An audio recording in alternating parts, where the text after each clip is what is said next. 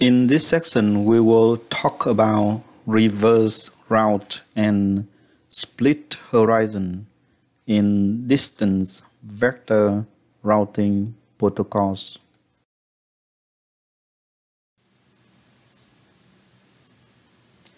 As you know, with distance vector routing protocols, after all the routers are in stabilized state, they will wait until the next update interval to send their entire tables to their neighbors. Now let's look at router 3. As you can see, router 3 learned the route 10.1.5.0 from router 4. However, in its next update, it will send entire table to router 4. Router 4 will learn all the routes and will eventually discuss the route 10.1.5.0 because it knows that it is its own route.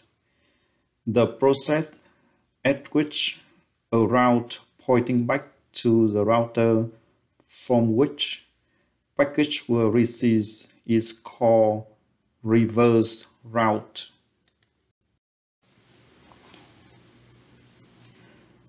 As you can recognize, reverse route not only wastes resources but also causing a huge problem in the network, which is routing loop.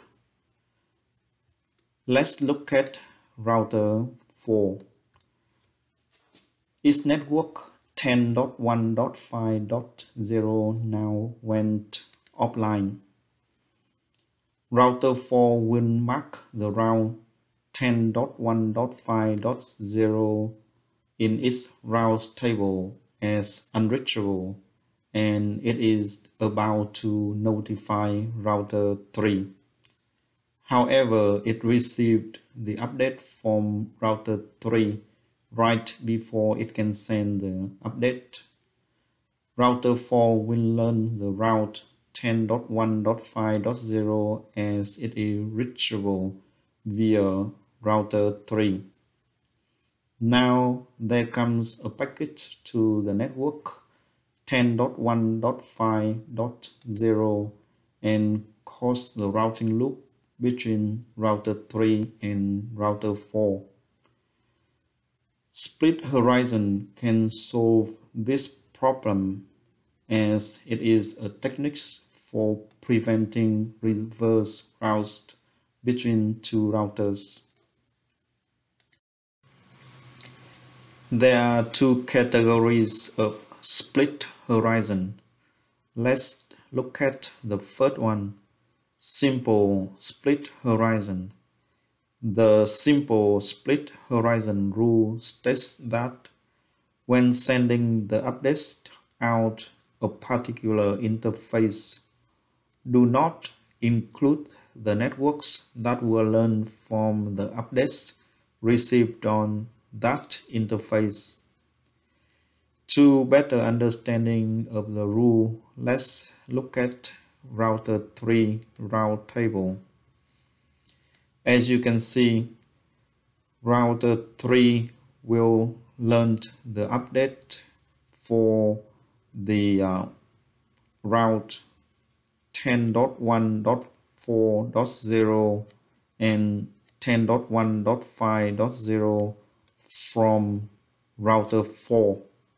So when it sends the update to router 4, it first will mark those two routes as to exclude them out of the update and then send the update to router 4.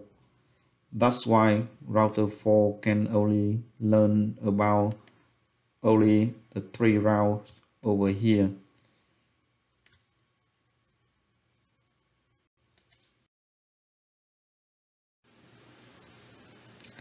Let's look at the second category of split horizon, which is split horizon with poison reversed. The split horizon with poison reverse rule states that when sending the updates out, a particular interface designate any networks that were learned from the updates received on that interface as unreachable. To better understanding the rule, let's look at router 3. Before sending the update to router 4, router 3 will first mark the route 10.1.4.0 as infinite and 10.1.5.0 as infinite. Then it sends the update to router 4. Router 4 will learn all the routes from router 3 and will for sure discuss the two routes 10.1.4.0 and 10.1.5.0 because they are unreachable. This will help with the case when router 4's database got corrupted and it somehow learned that the route 10.1.4.0 is reachable via router 3. With simple split horizon, it will not be able to do anything since the route 10.1.4.0 is excluded. However, with split horizon with poison reserved, the route 10.1.4.0 will be learned again in the next update, and the router 4 will be able to make the correction. For this reason, most modern distance vector implement to use split horizon with poison reversed.